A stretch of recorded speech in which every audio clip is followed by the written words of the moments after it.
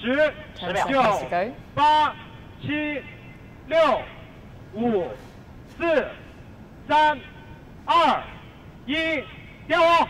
点火！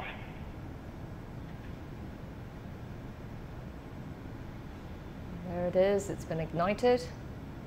起飞，距离150拐分200秒，191毫秒，150拐分200秒，191毫秒。Has lifted off. The Mengtian Lab Module has cleared the launch pad. We've got a pretty good view from where they are. Exactly. And also, you have heard that the technicians have reported the timing. That is a root time for calculating the orbit.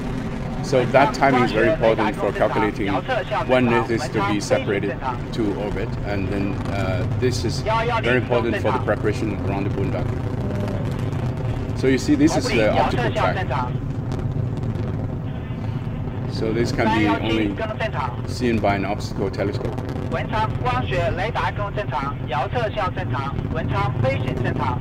We're hearing a series of reports. It's already in the cloud, I think, so you cannot see very clearly. You can just see the flames there. But despite the cloudy conditions, I think they're managing to get a pretty good view. But the cloud was there for 3 days and 4 days. They have just seen about 30 seconds. So this is the camera on board the main booster. So you're seeing 2 of the strap-on boosters, left and right. So this is on the core segment.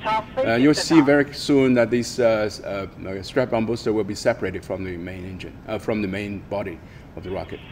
And we can expect that in just a few minutes, perhaps? Yes, I think it's happening any minute now. So we're seeing that. So you can see that there are 5 flames. One is the core flame, that is hydrogen and oxygen. So this engine has very... It's burning out a little bit, isn't it? Yeah. But, you know, this engine is very particular because the higher it flies, the more powerful it is. I mean, what we call it the ratio, propulsion ratio. It's more efficient once in outer space. But the kerosene is more efficient on the ground. So we're using the kerosene as a booster, and then the hydrogen and oxygen will be used for outer space flight. So you're seeing these strap-on boosters will be separated very soon once the fuel is burned out. And then they will just fall into the sea? They will be falling into the Pacific, yes. Well, that's the whole trajectory they designed this launch site in Hainan, so that it does not fall on the ground and inhabited area. And then we're seeing that little, that's a simulation. So that's the simulation. This, you see this is burning out, so the flame is not as powerful, so it will have a separation very soon. And then will they be retrieved at all, or will it just be sort of left? Current plan is drop into the ocean and give it to the fish. But we do have, you see there's a separation.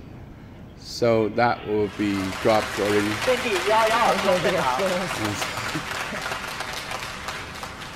So now the core engine is the only engine that works. We call it YF77. This is the new generation liquid carrier hydrogen and oxygen engine.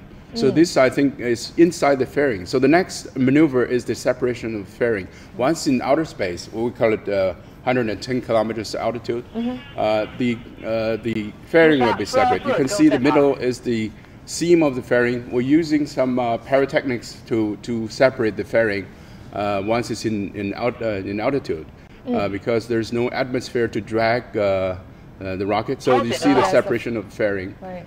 So the fairing has been dropped. So this is all very quick, isn't it? So yes. So now that means that the rocket is in outer space. There's no atmosphere at this moment. So you're seeing the images now is the Mengtian itself, the segment itself. So you see the shut off the engine. So that means the separation is happening. It's happening right now. There it is, the Mengtian Lab Module separating from the Long March rocket. What you see is that's the rocket itself. Yeah. So the camera is on the rocket, but we're seeing the Mengtian separating from it.